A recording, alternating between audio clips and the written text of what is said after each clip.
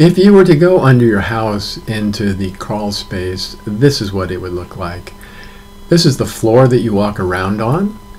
And then this floor is supported by floor joists. Here's one, that's an important one. It's called an end joist.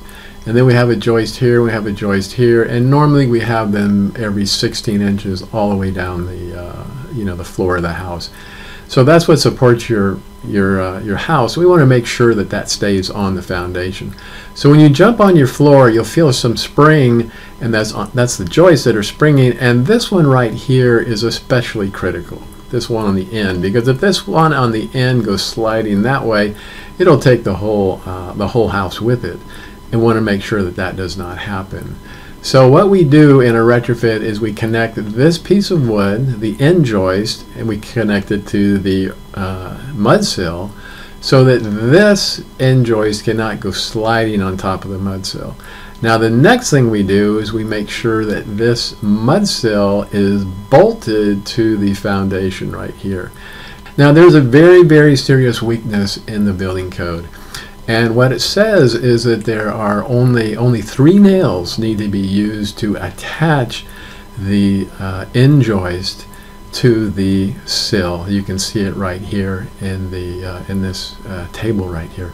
Now the reason that's such a problem is because if you look at this joist, and it's 24 feet long, and many of them are, and you only have 3 nails attaching it to the mud sill, it's just not going to be enough. You know, that's a lot of force. Let's say there's 5,000 pounds of force trying to push on 3 nails, and it's not going to make it. So this is the #1 thing that we address in any seismic retrofit. And of course we go ahead and bolt it to make sure that there's no sliding there. And that's what a retrofit consists of. So the question is, what do we do about it? This is a very serious deficiency in the building code, and it still exists. So let me show you what happens when these houses are damaged. Let's look at a real house right now.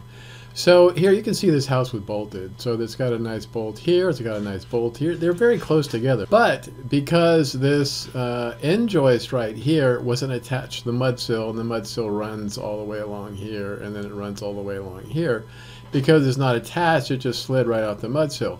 So that is the big problem, and that's something that we really want to guard against to make sure that you can save your house. So this is what we do.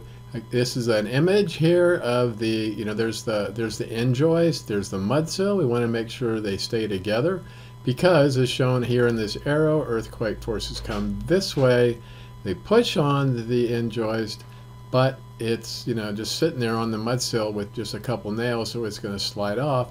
So what we do, we install something called shear transfer ties. Those are pieces of metal, and that way when the earthquake force comes this way, that metal has attached the end joist to this mud sill right here, and we end up keeping the floor from sliding off the foundation. This is another case where the fact that the end joist was attached to the mud sill with only 3 nails caused a catastrophic failure. So as the earthquake force went this way and tried to push the end joist off of the mud sill, it just slid right off. If you imagine again, if there's 5,000 pounds of force trying to push push on a house, and there's only 3 nails holding it to to the foundation or to the mud sill, it's going to fail like this every time. So if you were to crawl into your house, this is exactly what you would see. Here's the floor you walk around on. Here is the end joist. Here is the mud sill. And right here is the foundation. It's the exact same thing as you see up here in this drawing. Here's the floor you walk on.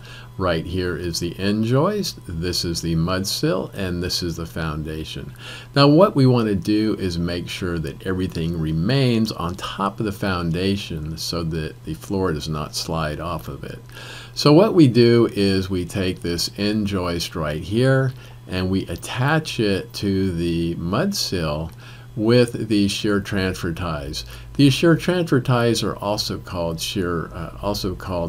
framing anchors. So this is a framing anchor or shear transfer tie. This is a framing anchor or shear transfer tie.